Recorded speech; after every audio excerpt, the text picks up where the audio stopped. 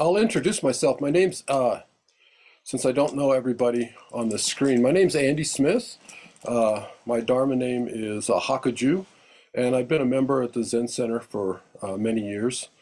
And also we have a Zen, I live in close to Deadwood, South Dakota, and we have a Zen group that meets in Rapid City also that's also a White Plum Sangha Zen group. So I'd like to thank everyone for coming to listen, and also to thank my my teachers for giving me this assignment. One thing I learned about this is I don't think I didn't have any real strong impressions of the guy I'm going to talk about, Master Nansen. And after doing the research on him, I have a much respect for him. He was a very dedicated, powerful teacher, and hopefully I can share some of that. So for the resources for this talk, I used, I read John C. Wu's The Golden Age of Zen. There was some information about Master Nansen in that. The appendix in Thomas Cleary's Blue Cliff Record had a pretty good page or two about Master Nansen. In the Roaring Stream by Nelson Foster and Jack Shoemaker, they had about a page about him. I used Roshi's book, The Transmission of the Light, just to make sure I had the Chinese and Japanese names right.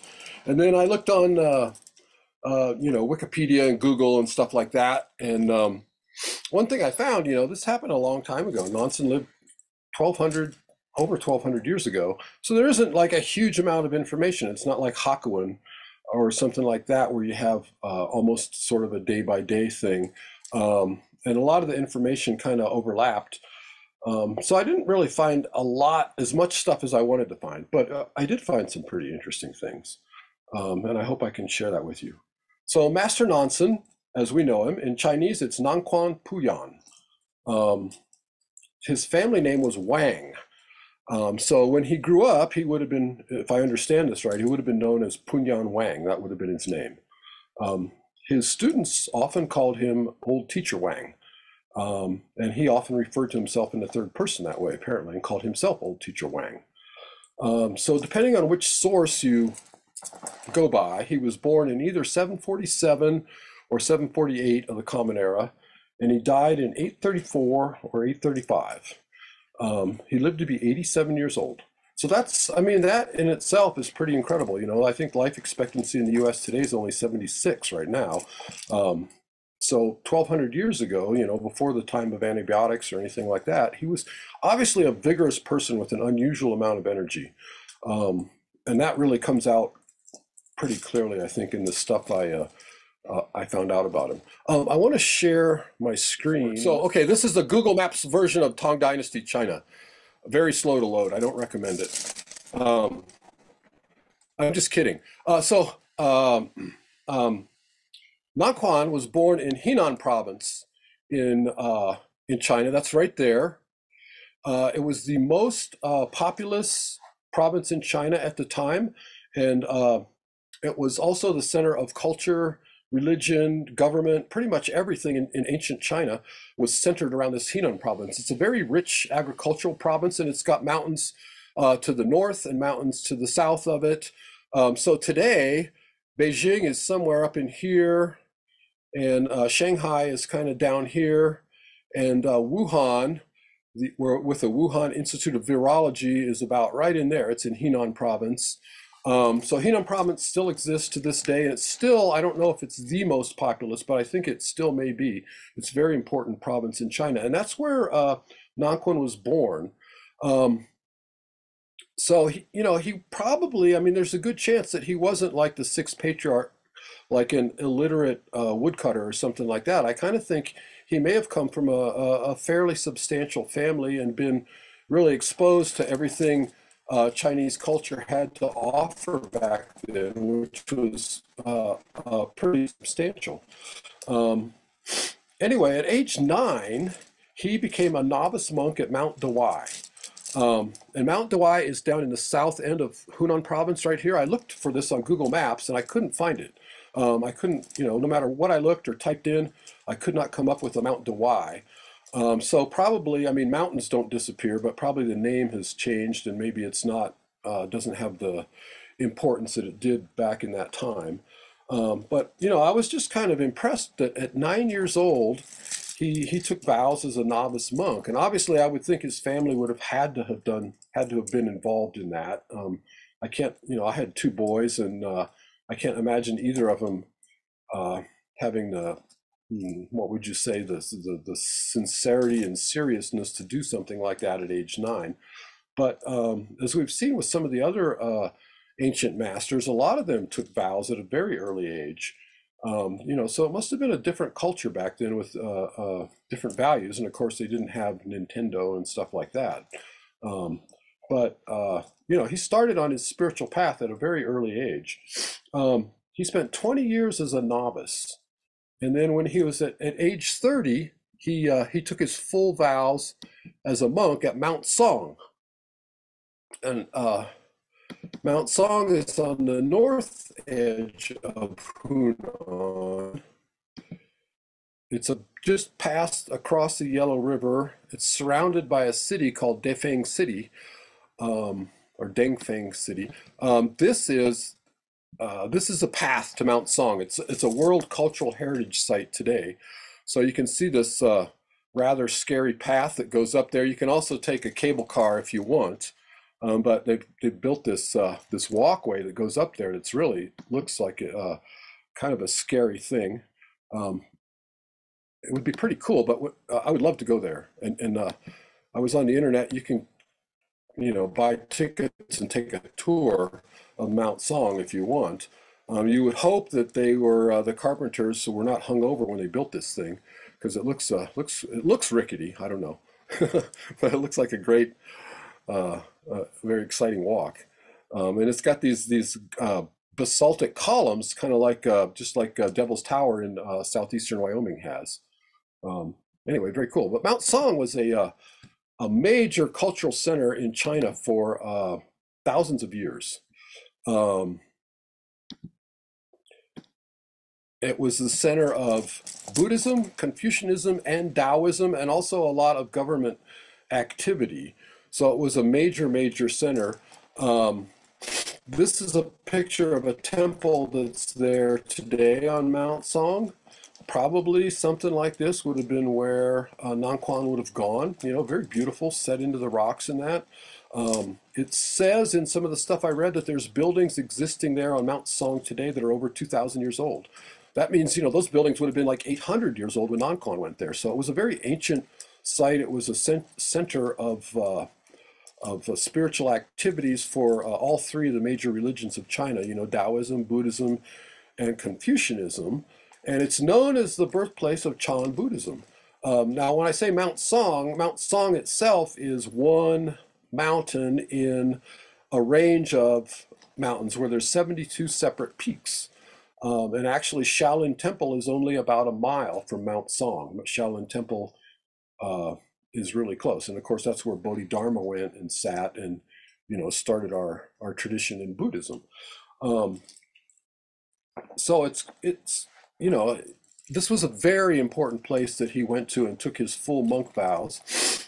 And I just wanted to say, when I was researching this, it really came clear to me how important mountains and Zen are, and how deeply interlinked they are. I've always really liked, when you're working on the koans and stuff, there's so many beautiful passages describing nature and stuff, and I've always been very appreciative of that, but haven't given it a lot of thought. But the major events in Nanquan's life all happened on mountains. I mean, major events in his spiritual life, anyway.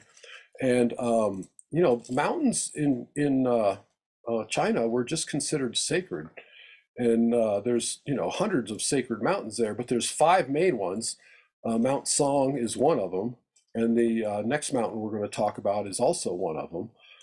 But I think in Zen Buddhism, they have just always really revered nature and really appreciated the beauty of nature and stuff. And it goes a lot deeper than aesthetics, you know. And I think when I think about the climate catastrophe that we seem to be just diving headfirst into I think this is important. It's very, very important for us today to maintain that. And you know, I don't know how we're going to help, but you know, so we have to. Um, there's just so many beautiful passages in our koan literature about, you know, nature and mountains. One of them I wrote down here was a monk asked Daryu, you know, the physical body decomposes. What is the immutable reality body? Daryu said, the mountain flowers bloom like brocade. The valley streams brim blue as indigo. You know, that's a koan in the Blue Cliff Record. But I just have always really loved that appreciation of the beauty of nature. Nansen was a very studious monk, and that's what makes me think he maybe came from a fairly wealthy family, because he was obviously pretty literate.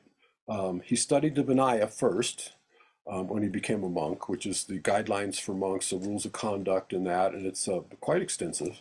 After that, he studied the Lankavatara Sutra, and then the Avatamska Sutra, and then the Mahayana thought of Nagarjuna. And he was known for being like quite a scholar. And but after many years of study, he still wasn't satisfied. So he went to visit Master Mazu, or Matsu, we call him. And it said in the readings I did that on their first meeting, he was said to have instantly forgotten the net of delusions and delighted in samadhi. So when he met Matsu, something happened. They had some kind of an encounter right at the start, and he realized that Matsu was his teacher, and he became Matsu's disciple, and then eventually he came to full awakening. So after his awakening, he didn't you know, just sit around. Obviously, he went on pilgrimages to visit other teachers and continued his studies, and you know, tried to deepen his understanding. Matsu was like an incredible Zen teacher. He had 139 enlightened disciples. The three most illustrious were said to be Pai Cheng, that's Hyakujo, Layman Pang, and Nanquan Puyuan. And it's said that out of the 800 disciples in Matsu's assembly, Nanquan Puyuan was foremost, and no one would debate with him because he was so knowledgeable and scholarly. In 795, at the age of 48, which this is something about Nansen that I thought was really, he just never stops. You know, the guy just kept going and kept going and kept going. I mean, I live in an area where there's a lot of Air Force retirees, and a lot of them are about, you know, 48. They put in their time and they retire and they move to the Black Hills because we have veteran services here. But at 48, he left Matsu, and he moved to the Hongshan Mountains and built himself a hut on Nanquan Mountain. So the Hongshan Mountains are also called the Yellow Mountains in China. It's another one of the major big sacred mountains in China. This is a picture of this. This is Lotus Flower Peak, which is the highest peak in the Hongshan Mountains. He moved to Mount Nanchuan, you know, which these Zen masters would take the names of the mountains they live, you know, which to me, I never really thought, why did they do that? I knew they did that, but I think they just had a great respect for their landscape and nature, period, you know. So he moved to Nanchuan Mountain and built a hut where he lived for the next 30 years. And it said he never came down from the mountain once. He just lived up on this mountain in this hut that he built. And you can look on Google Maps, and I did find Nanchuan Mountain. It's there, and there's actually a marker there on the map. It says Nanchuan Temple. Now, you scroll in there, zoom in, and you can't really see anything but tree cover. So I get the feeling that it might be just maybe his historical plaque or something like that. You can't really see that there's any building or a road going to that area. It looks pretty forested and remote. And I don't know if that actually even had anything to do with him, you know, but it might have. But this Nanchuan Mountain, not very far from there is Yunmen Peak. That's in the same range of mountains, in the Yellow Mountains. And you know, Unman, one of our great ancestors, that's where he would have built his monastery and lived. Um, a lot of these references that we read in the koans maybe and don't think about them that much come from these mountains. For instance, we have a koan in the Blue Cliff Record called the Hermit of Lotus Flower Peak. I just never really thought about it, but that's Lotus Flower Peak right there. So there was a fellow living there, and that's who the koan's about. These places really existed. That was kind of interesting. Anyway, Nanquan lived there for 30 years by himself, refining his practice. Here's another picture of the mountains. These mountains are also they're also a World Cultural Natural Heritage Site, and they're very popular for people to go and visit. One of the things, there's several things they go and visit. One of them is they like to see they're well known for being surrounded by fog, and the fog creeps up the valleys in the late afternoon and evening, and people go there just to watch this. Another thing is you can see this rock there. It looks like a Buddha sitting overlooking this valley. And there's a lot of really interesting rock formations that have names that look like people or spiritual figures. And people go to see these things even today. It must have affected the monks that lived there. There was one, I didn't get a picture of it, but it had a picture of this huge rock that kind of looked like Kuan Yin, and then below it were these rock pillars that looked like a bunch of monks or people standing, like listening to this one, and it's of course called Kuan Yin Rock. But it's very interesting, a very beautiful place, obviously. So he stayed there and refined his practice for 30 years, living alone, which is, I think rather incredible. I mean, actually, for 30 years and never come down off the mountain. How did he live? I really wondered about that. I thought about how would I live if I tried to live out in the woods around here for 30 years, especially without raising animals for food. If I had to like gather my own food, it would be extremely tough. I don't know if you could do it. There's a short period of time in the summer where you can get berries and stuff, but um, I don't know. It'd be very tough. Crops would be really hard because the climate is so erratic and everything. So I kind of looked into this, and it said the area around the Nanquan Mountains, the Yellow Mountains. Here again, these are a very big mountain range where he went to live. 78 major peaks. Um, the highest one is Lotus Flower Peak, which is about 5,600 feet elevation. The surrounding area is subtropical, so about similar to Memphis, Tennessee. So long, hot, humid summers, and then rather short winters compared to what we have up here, or what you have even down in Denver there. But still, up in the mountains, it would be colder, and more snowy. They do get snow there. I don't think you can grow rice under like pine trees on a slope. I don't know, but I was trying to figure out what would you grow, and it was interesting. There was a guy that used to write letters to the editor in our paper here, and he was kind of a survivalist, and he would always he wrote about that. How would you survive? He tried farming different things up in the Black Hills proper, not down in Rapid, and most of his crops, he had poor luck with them. He said, he couldn't survive on that. One thing he did say you could survive on was turnips and radishes. He said those did really well. And I thought that was kind of interesting because case 30 in the Blue Cliff Record, a monk asked Joshu, "I've heard that you met Nansen in person. Is it true?" Joshu said, "Chin province produces giant radishes." So, they may have been growing probably a lot of root crops, beets, radishes, turnips, stuff like that to live, to survive. Um, anyway, for 30 years, he lived in these mountains by himself, refining his practice, but he wasn't like hiding or unknown. He was actually, his reputation grew and people would come to visit him. Huang Bo was known to come, that's Obaku, came to visit him, made a pilgrimage to see him. Jingsan, let's see, make sure I get the name right here.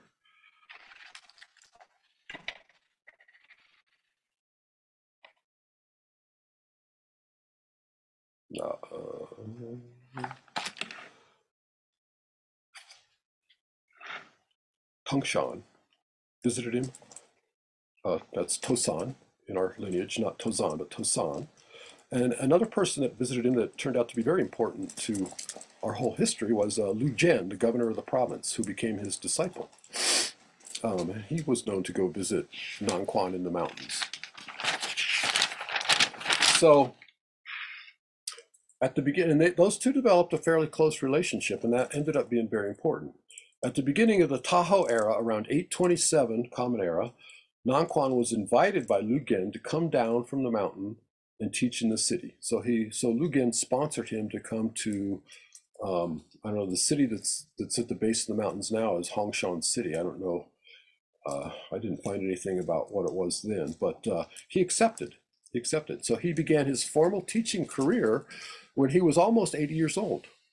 I mean, that's far past retirement age. It's far past the life expectancy of people even in the modern world. And he was taking on a whole huge, big, new endeavor, teaching a whole congregation of monks. He was almost 80. He would have been 79 or 78. And it's interesting, his most famous student was Joshu, Zhaozhou. And Joshu also was known to start teaching when he was 80 years old. So Nanquan taught in that capacity as the leader of a congregation a little less than a decade, because he lived to be 87. But he must have been an extremely vigorous person who just wouldn't back off of anything because he was just going to keep going no matter what. He had 17 enlightened disciples. Among the most famous was, of course, Joshu, Zhaozhou, and a lot of the koans that we have with Nansen have Joshu in them also. Chengsha Jinsen, who we know as Chosa. There's Zihu Lizong, and I'm not familiar with that person. I couldn't find anything about him. And then Lu Gen, the governor. It was kind of interesting, that government and religion are both sources of social power, and so quite often they either back each other up or they're at odds. They quite often are at war with each other. There was many suppressions of Buddhism in ancient China, but in this case, the governor really sponsored Nanquan, and because of that, we have him as a teacher. We have to wonder if he hadn't met Lu Gen and developed a relationship with him, if he would have ever come down off that mountain. He might have just disappeared in the mists of history, and we would never even have heard of him. Excuse me, Joe, are you going to share your screen more? Are you done sharing? I don't have any more pictures, sorry. Oh, then maybe you should close the screen sharing, and then we can look at you. Oh, great. Oh, okay, thank you. Sorry. But if he hadn't had a relationship with Lu Gen, he might have just disappeared in the mists of history. For instance, there were probably many other wonderful teachers that lived in those mountains in that time period that we've never ever heard of because they just didn't get the opportunity to teach to a wider audience. For instance, the Hermit of Lotus Flower Peak. He's just, as far as I know, in one koan. It doesn't really say much about him, so you just wonder who that person was. But Nanquan did come down and did teach in the city, and because of that, we have a fair extensive record of koans of his. He's 4 times in the Mumonkan, 2 times in the Blue Cliff Record, 5 times in the Book of Equanimity, and 17 times in the Book of Entangling Binds, which is that's a book of Japanese koans. It's not really in our main curriculum, but a lot of them are in the miscellaneous koans. A lot of these koans are dialogues between he and Joshu. Now, probably the most famous, or I'm certainly the most famous, would be case 14 in the Mumonkan, Nansen Kills a Cat. If you haven't heard this koan, it's a fantastic koan. Great, it's a great koan. I'll read it. It says, once the monks of the eastern and western halls were disputing about a cat. Nansen, holding up the cat, said, "Monks, if you can say a word of Zen, I will spare the cat. If you cannot, I will kill it." No monk could answer. Nansen finally killed the cat. In the evening, when Joshu came back, Nansen told him of the incident. Joshu took off his sandal, put it on his head, and walked off. Nansen said, "If you had been there, I could have saved the cat." I mean, this is It's a great koan, perplexing. You know, the first thing is, what's a word of Zen? And what good is it if it doesn't affect your life right now? Another thing about it is, you know, Nansen would have been in his 80s when he did this. Um, you know, he's a guy you don't want to double dog dare. I can guarantee you that. You know, he put himself into a corner with this cat, but then you know you know the monks couldn't save him from what he had determined to do. Um, you know, he was a vigorous fellow, that, you know, unrelenting. I get this feeling from him, he was unrelenting. Um, and I've heard many teachers, you know, a lot of questions. Did he really kill a cat? I mean, would that be right? Would a Zen master do that? It kind of breaks our ideas of what a Zen master could do, because that's clearly wrong to kill an innocent animal. And I've heard Zen teachers say, no, no, he would not have done that. And I don't know, I wasn't there. But I would say in the koan, he killed the cat, at least in the koan. And I think that that cat's died like a million times in the last 1,200 years, and it's still alive in our practice today. And I thought about this while I was writing this, and I thought, you know, that cat is a great bodhisattva for us. It really is, and we should all give it a bow. The cat is a wonderful bodhisattva. Another favorite koan with Nansen and Joshu is case 19 in the Mumonkan. Ordinary mind is Tao. Joshu once asked Nansen, what is Tao? Nansen answered, ordinary mind is Tao. Then should we direct ourselves towards it or not? Asked Joshu. If you try to direct yourselves towards it, you go away from it, answered Nansen. Joshu continued, if we do not try, how can we know that it is Tao? Nansen replied, the Tao does not belong to knowing or not knowing. Knowing is illusion, not knowing is blankness. If you really attain to Tao of no doubt, it is like the great void, so vast and boundless. How then can there be right and wrong in the Tao? With these words, Joshu was suddenly enlightened. I think that's, you know, such a great koan just because of that one line in there. Knowing is illusion, not knowing is blankness. I mean, what does that leave you with? He kind of takes away everything there. So I think that's very great. Another one from the Book of Equanimity, case 91, Nansen's Peony. Attention, Riko Taifu, and in the commentary on this, it said Riko Taifu is Governor Lugen. So Riku Taifu on one occasion asked Master Nansen, Dharma Master Joe is exceedingly wonderful. He said, heaven and earth have one root. The 10,000 things are one body. Nansen, pointing to the peony in the garden, said, Taifu, people nowadays see these flowers as if in a dream. So those are three really great koans with Nansen. There's a couple other koans I wanted to bring up that I just kind of stumbled across that kind of concern Nanquan and death and a water buffalo. And they're all very similar and they're just kind of interesting. The first one involves Joshu again. It's case 90 in the book of Entangling Vines. Zhaozhou asked Nanquan, a person who knows it, where should he go when he dies? Nanquan answered, he should become a water buffalo at the believer's house by the foot of the mountain. Thank you, teacher, for this instruction, Zhaozhou said. Nanquan said, last night at midnight, the moonlight shone on the mountain. And there's that beautiful phrase that we see in our koans so often. So that koan, you know, that's a little puzzling, I would say. It's very similar to one that's in our miscellaneous koans with Isan's buffalo. Isan once told a student, I, an old monk, will be reborn as a buffalo in the front house of the temple 100 years hence, and 5 words will be on the buffalo's side. Monk, Isan, such and such. If you call this monk Isan, it is a buffalo. If you call it a buffalo, it is monk Isan such and such. Tell me, what do you call it?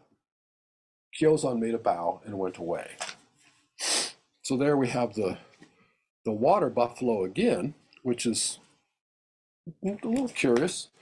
And the last one is from the Jingdi era record of the transmission of the lamp. And I don't really know what that book is, but that was the reference given for. I didn't read that. But it describes Nansen's death.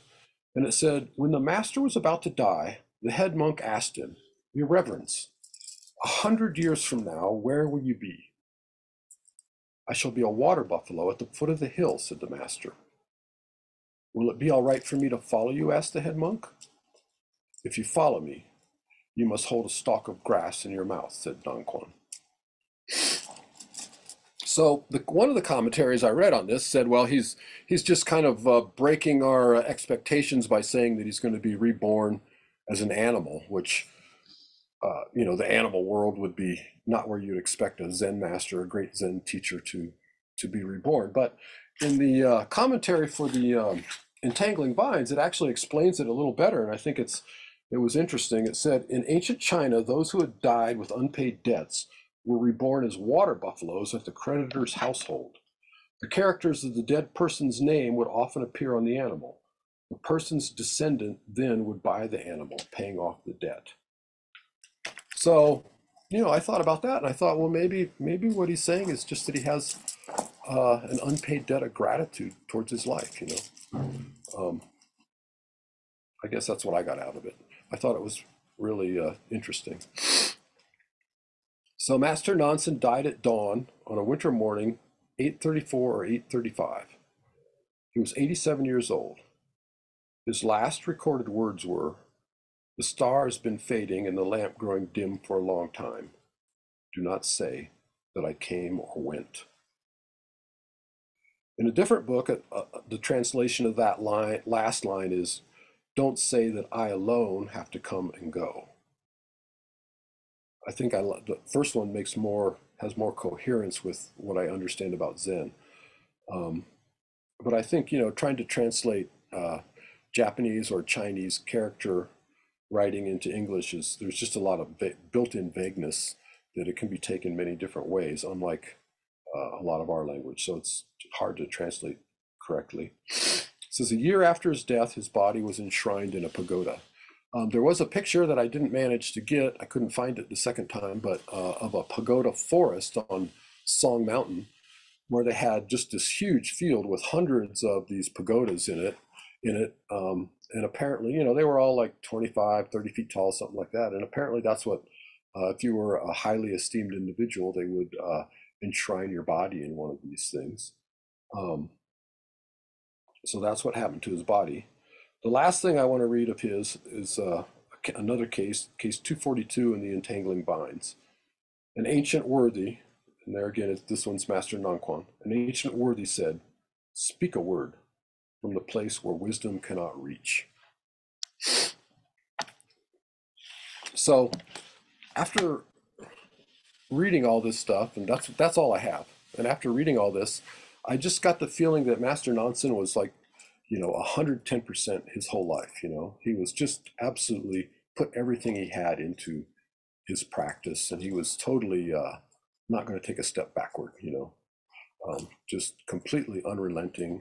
And I don't mean that in like a cruel way or something. I just mean he was just totally, absolutely dedicated to what he was doing, and have a lot more respect for him than what I started with. Not that I didn't respect him, I just hadn't thought about him that much.